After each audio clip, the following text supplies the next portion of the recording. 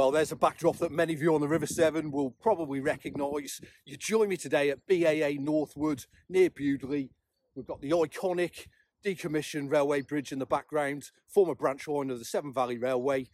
If you saw my last video, I suspected that was going to be my last session of the season, but an opportunity has arisen to come and do a quick 3 or 4 hours this morning. So I'm here, I've come to Northwood, I'll show you this section, I'll show you how you can come and fish it yourself, I'll show you the parking, the access, we'll get some lines in the water and hopefully we can get one last barbel for the season. So here's the view of the river this morning. We've got about a foot of extra water on since the weekend. There's the view downstream at Northwood. There's been a stack of rain over the last couple of days, so we've got loads of colour in the water. The maggot approach, which I used on the last video, is definitely not going to work today, so it's all about high attract, smelly baits. It's a gorgeous morning to be on the banks though. Let's see if we can pick up one last barbel to end the season well. So I've very quickly got the rods out. I want to maximise the fishing time I've got today. So the upstream rod's gone in line with those darker trees there that are on the far margin, about a third of the way over, just in this sort of area here, just where that bit of ripple is. And then the downstream rod, that's in line with the right-hand buttress of the former bridge there. What I'll do at the end of the video is take you around, show you a few pegs on this stretch. I'll show you the parking. I'll do that at the end of this video. I just want to get the lines in the water, give myself the best chance of picking up 1 or 2 barbel today. So we'll do that walk around right at the end. So stay tuned. I'll show you the parking, the access, just to make it as nice and easy as possible for you to come and fish this stretch yourself. But firstly, before we do that, let's see if we can get a barbel in the net. Well, I've got the upstream rod in for a rechuck, so whilst I'm doing that, I will show you the setup I'm using today. Just drop the rig down here next to me. Okay, so 14mm CKO pellet from Vortex. That is my chosen hook bait for today. In these conditions, when there's plenty of colour in the water, you want a hook bait that's got loads of attraction. So there we go, 14mm pellet, very standard hair rig, size 8 wide gape. Just running rig, 3 ounce lead, very standard setup. Mesh PVA bag of smaller 6mm pellet. Just hook that on, and literally that is it. That is as simple as what the presentation is.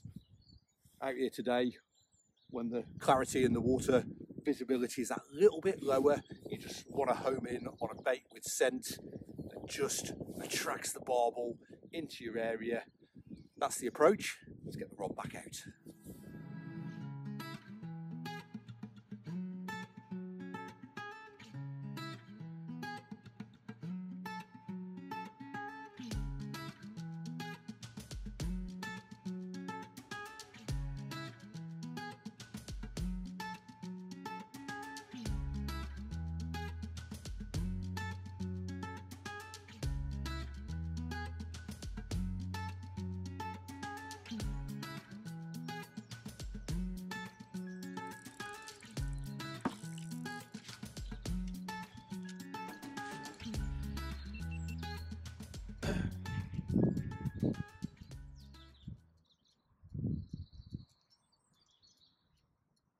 Well, the downstream rod is off.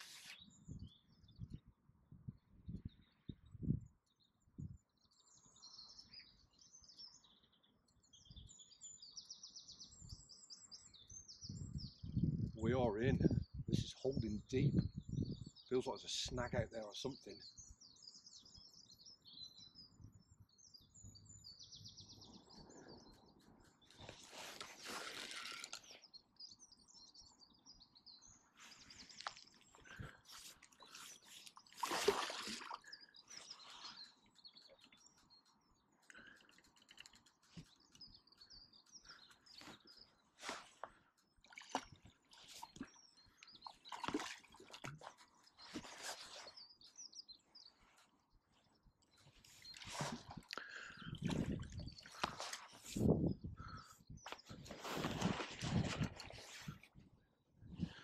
Come on, buddy. Yes.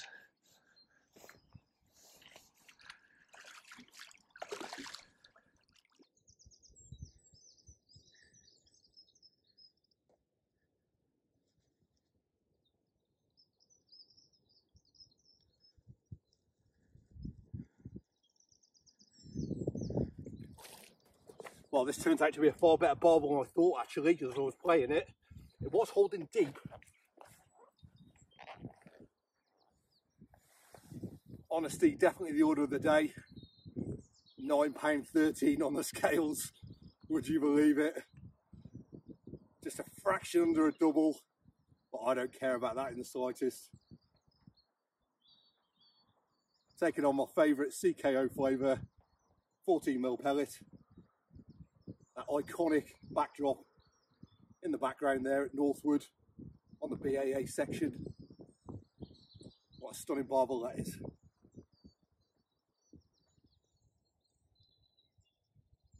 this barbel's had about 10 or 15 minutes now, just resting in the edge. So I'm looking for signs that he's kicking, moving actively, which he's definitely doing that. So I'm happy to now release the fish. So just drop the net cord. He's got his nose stuck in the fold of the net there. This is difficult this morning because of the state of the banks under feet here. That's it, there we go. It's treacherous stuff here. That barbel's released nice and safely.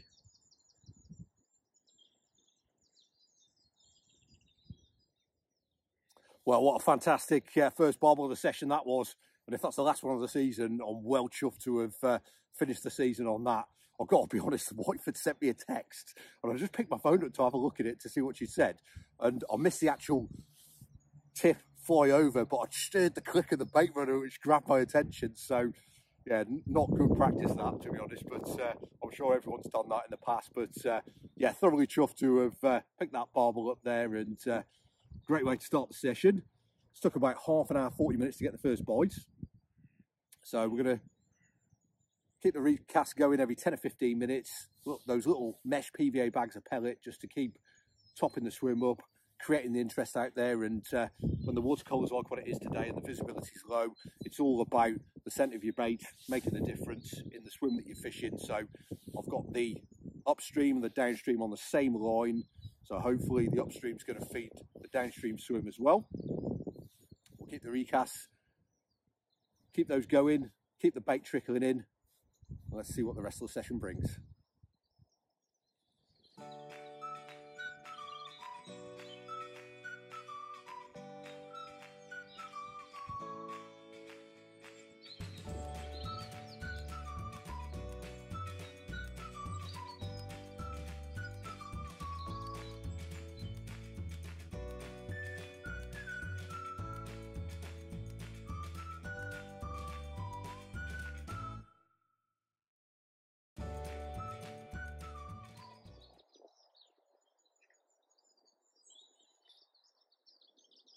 Well, it's a far more pleasant day to be on the side of the banks than it was a couple of days back.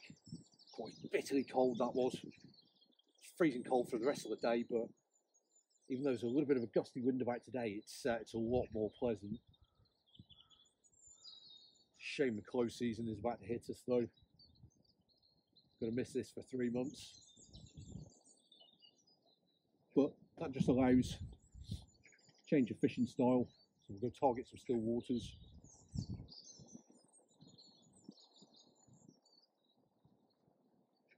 We've got plans to fish for roach, tench, and there's also a species that I've been fishing for about 30 years now, and there's a coarse fish species that I'm yet to catch in 30 years of angling. So I won't tell you what that is yet. I'll keep that as a little bit of a surprise, but I'll be doing a few close season vids this year. So that mystery fish as such, I'll do a session chasing those. Hopefully we can catch one. There's been a couple of anglers up and down the far bank, so plenty of people looking to get out.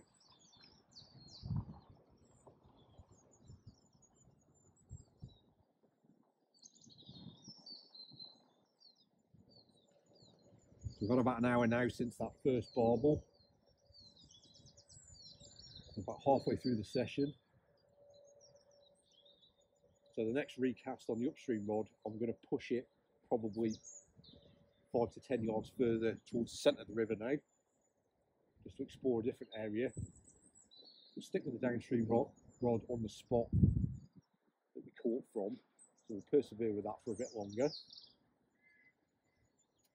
But we'll just change it up, push the upstream out into the centre of the flow, just a little bit further out.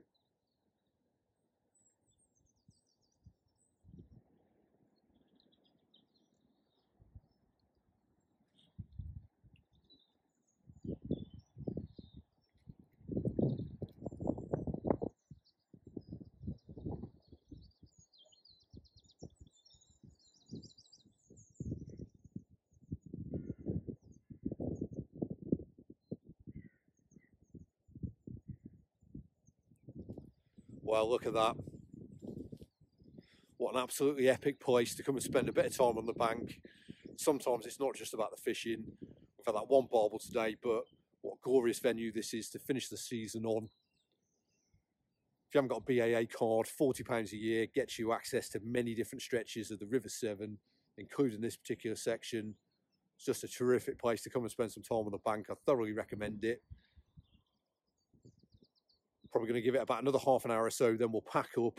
I'll get the kit back in the van, and then we'll have a walk up and down the stretch. I'll show you a few pegs. I'll show you where the parking is, how you can come and fish this yourself. Yeah, who wouldn't want to come and fish this peg? What a gorgeous scene.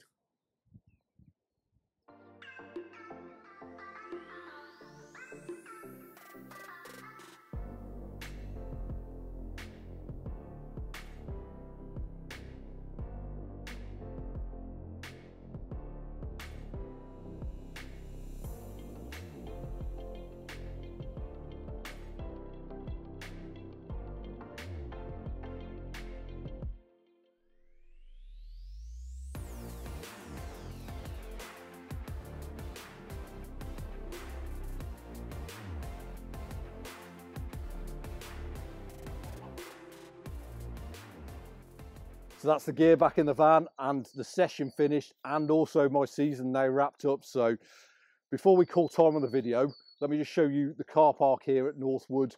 I'll talk about the access, and I'll just show you a few more pegs on the stretch as well. So firstly, in terms of the car park, so it's mainly hard standing. There's a little bit of mud and it's a little bit boggy on the far side there, but you've got to expect that at this time of year. There's room here for probably 6 or 7 vehicles. You've got a secure gate on the far side, so it's a decent little setup.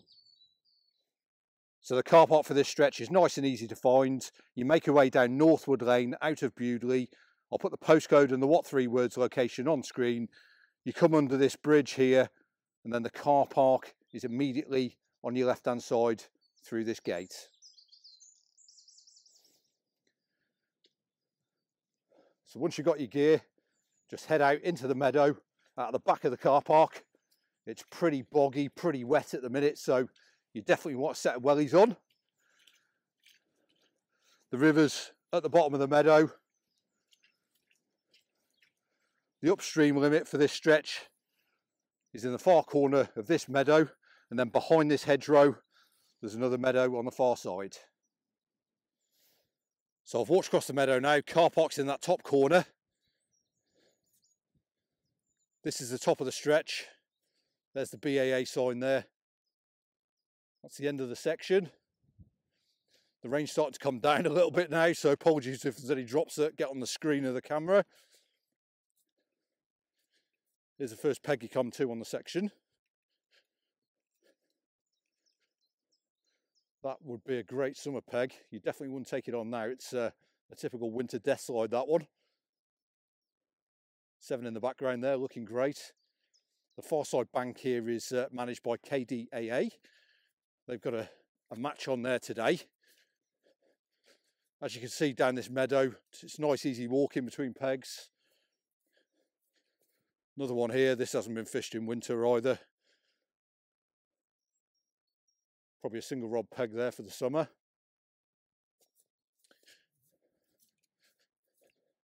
So once you got across the meadow, It's nice and flat and it's dead easy to walk between the pegs here.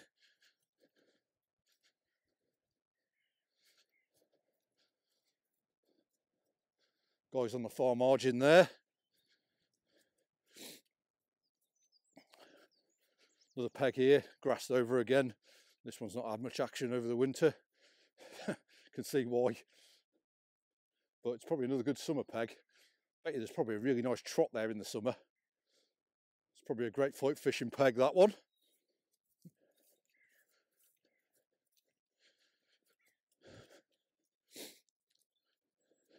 So walking back down the stretch, getting back down to the peg that I fished today. Before we get there, another nice little peg here. Again, it's fairly steep down to the water's edge.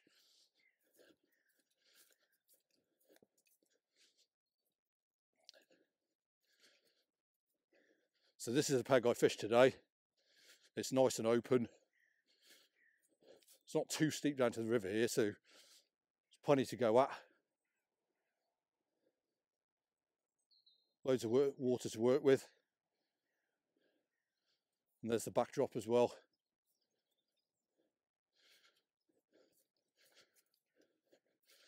So we're getting towards the end of the first meadow now.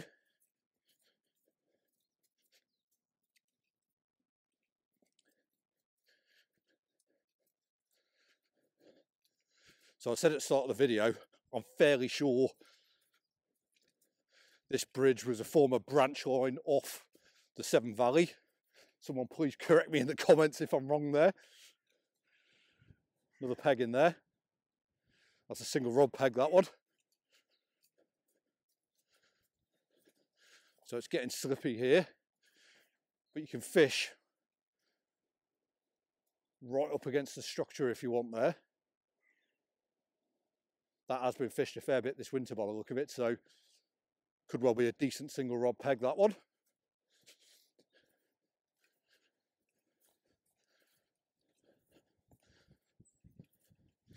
Sorry about the wind noise in the background here, trying to limit that as much as I can, but so we're walking under the old bridge now.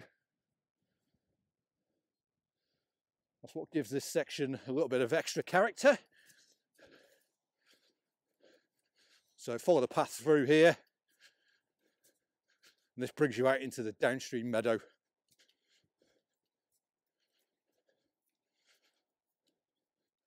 So again, it's a pretty decent path. Easy to get along the bank.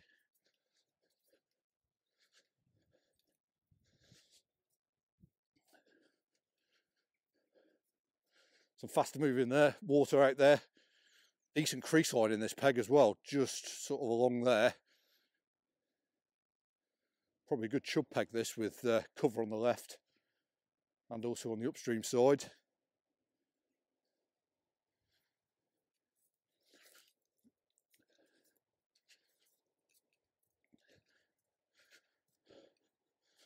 Oh, a little bit gutted now, the season's over, to be honest. I'm sure I'll be thinking about that like everyone will be, but it is what it is. Plenty of different viewpoints on it. Most people, I think, have the consensus it's quite antiquated nowadays, but I do support a close season of sorts myself, but the date range is all wrong in my opinion. But that little subject is a bit of a rabbit hole, so we won't go down that today. So there is a bit of a gap now until we get to the next peg. There's probably quite a bit of fishable water here if the bankside vegetation was managed, but the BAA provide great value at 40 quid a year, so we can't grumble about lack of pegs.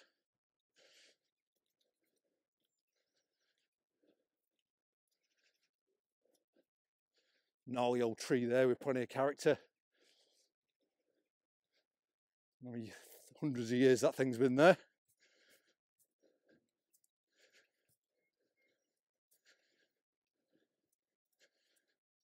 So we'll keep walking down the stretch here, and towards the top of the meadow here it does open out and there's a nice grassy area, so I'll show you that. I've fished that section at the top here a couple of times in the past, but not recently. Only fished it in the summer as well, so I don't know how it performs in the winter.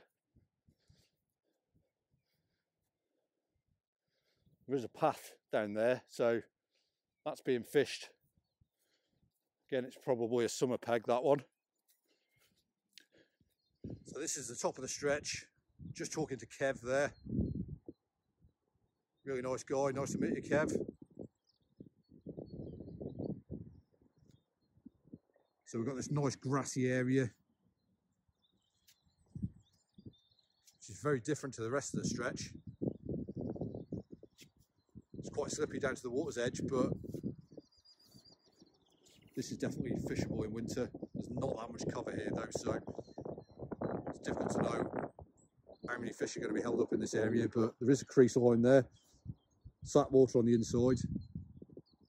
This is probably a good area when the level's up, when there's some extra water on. Probably well worth getting a line or two in here. Well guys, that is it. That's Northwood. Hopefully you've enjoyed the overview. And that is it for the season as well. So unfortunately, all good things come to an end, but we'll be back again in June. If you've enjoyed the content this year and you want to see a bit more, please subscribe to the channel. That would really help me. And if you want to get in touch with me, then you can find me on Facebook. I've got a page there, Rob's Angling.